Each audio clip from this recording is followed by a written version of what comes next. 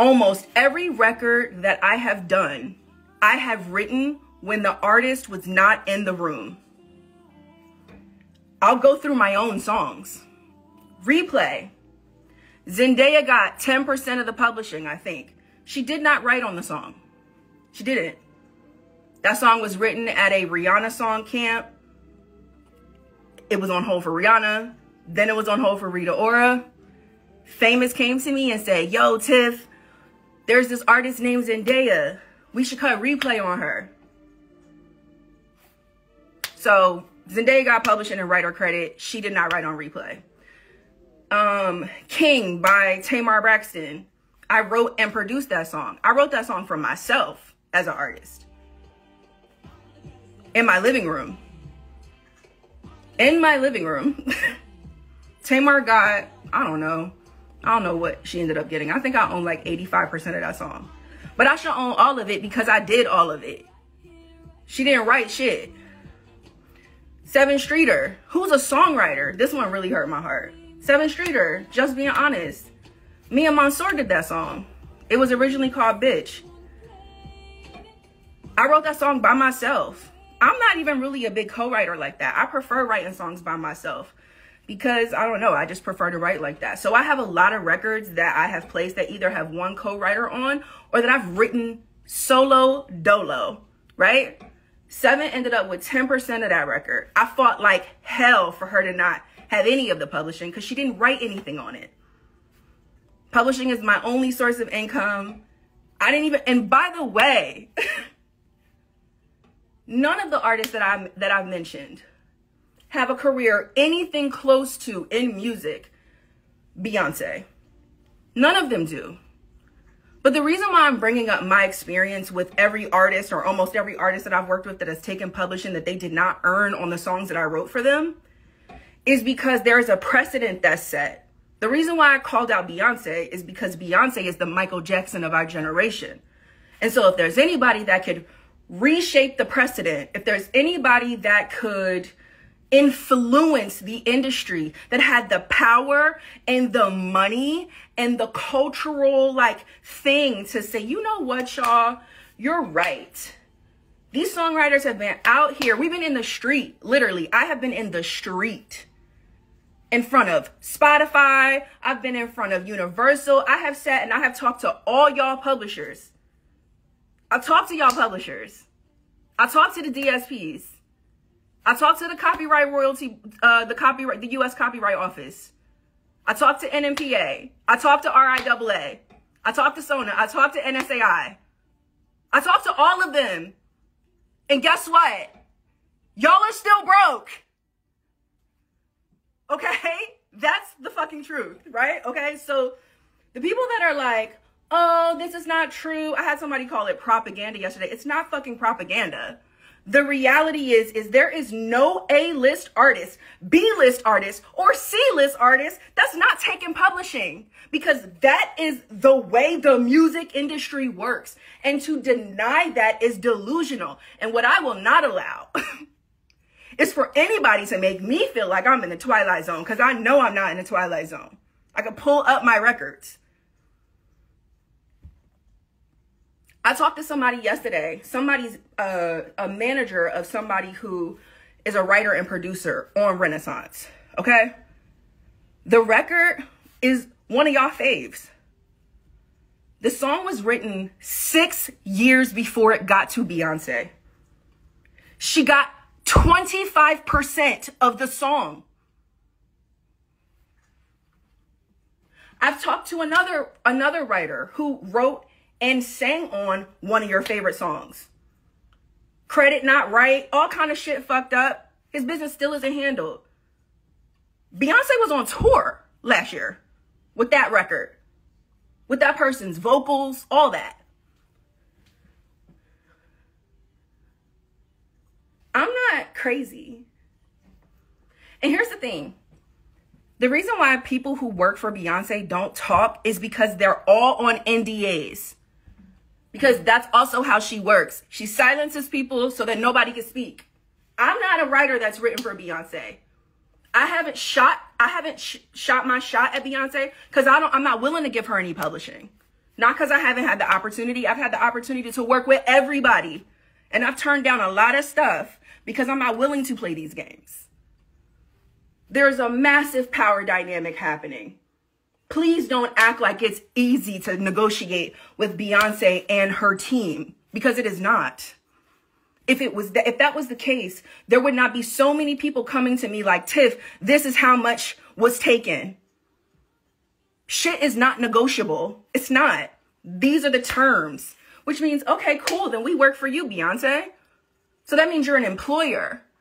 But either way, to imply that the artists do not have to be responsible for the business practices that they exercise with songwriters, to insinuate that the only way you are treated fairly is if you are managed by one of the gatekeepers is bullshit.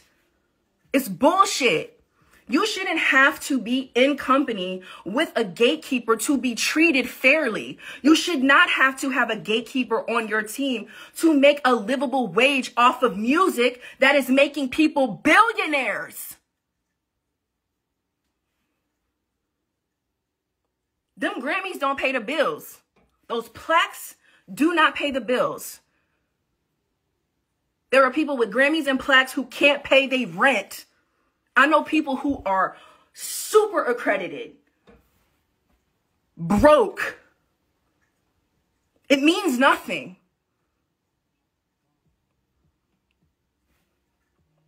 Trust me, I know.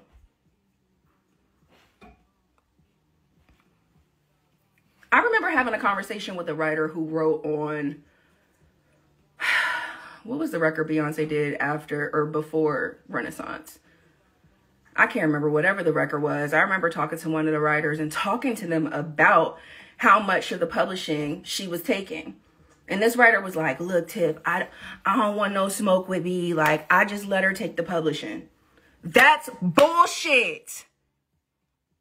All of these writers that you guys see celebrating in the studio with these artists posted up in pictures like, yeah, everything is all good. Those writers are being exploited. Those writers' time is not paid for. Their services are not paid for. Their contribution to the sound recording is not paid for. Their first use of the copyright is not paid for. Their fucking parking is not paid for. Their fucking lunch is not paid for. That's the truth. The truth is that we work in an industry that proclaims it makes billions of dollars but can't even buy you fucking lunch. But I'm tripping. But I'm tripping. No, they're tripping. And you're tripping if you with them. There's people that are like, then nobody had no gun in your head. The gun to your head is the power dynamic. Think critically, y'all. The gun to your head is the power dynamic. The gun to your head is your livelihood. The gun to your head is being excluded and ostracized and retaliated against for even trying. That's the gun to your head. They don't need to put a gun to your head anymore, because they control everything. That's the gun. You being silenced, that's the gun.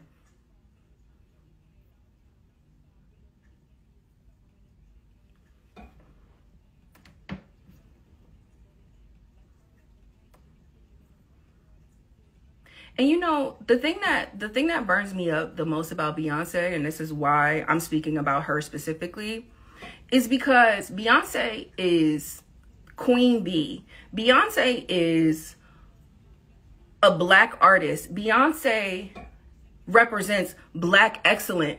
Beyonce's team, like the people who work with her, these writers that I'm talking about that are exploited, they're us. You know what?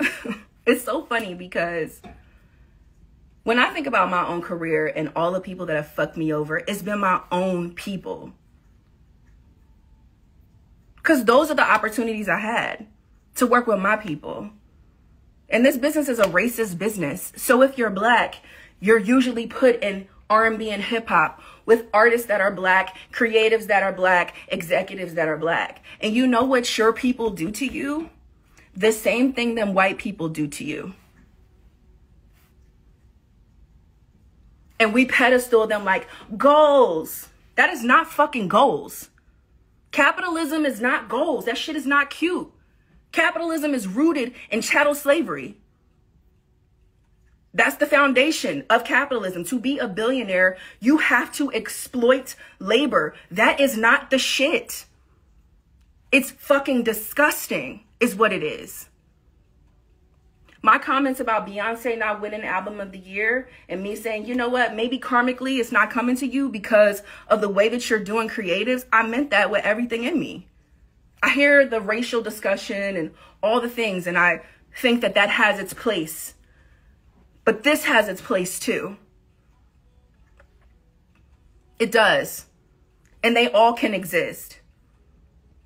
Beyonce could absolutely reform her business practices. Beyonce could absolutely reform Parkwood's business practices. It's a decision. It's a fucking choice. It's a choice to take 25% of publishing that you didn't earn. That's wage theft. That's what that is. That's bullying. That's abuse of power. That is the power dynamic. That's the gun. People out here think they're going to lose their opportunities, lose their jobs, lose their relationships, lose everything trying to negotiate. And y'all fucking know that shit. And to act like that's not the case is so, like, for me, like, that's the shit that gets me riled up. Like, people are always like, oh my God, why are you not scared? Because I'm fucking mad. What you're not going to do is try to make me feel crazy, because I know I'm not crazy. I'm a songwriter. I have lived this. My friends around me live this still. I hate it for them.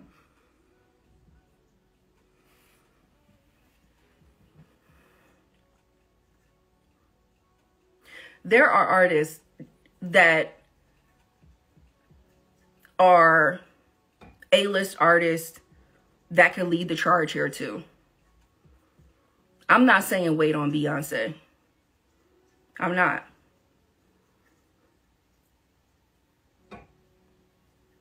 But I am going to say what I need to say about it, because for the last almost 4 years now, I have had so many writers come to me about her specifically.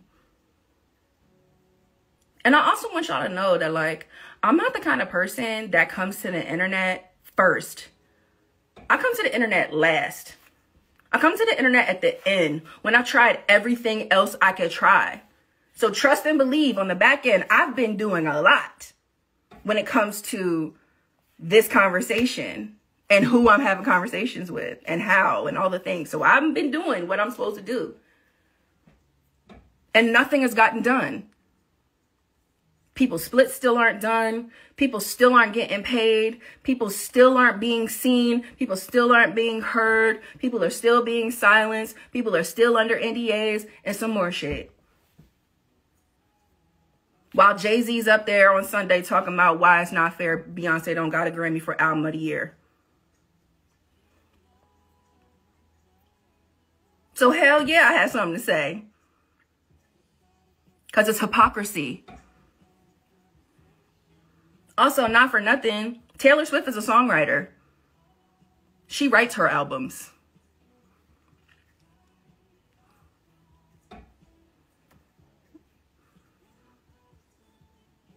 Yeah.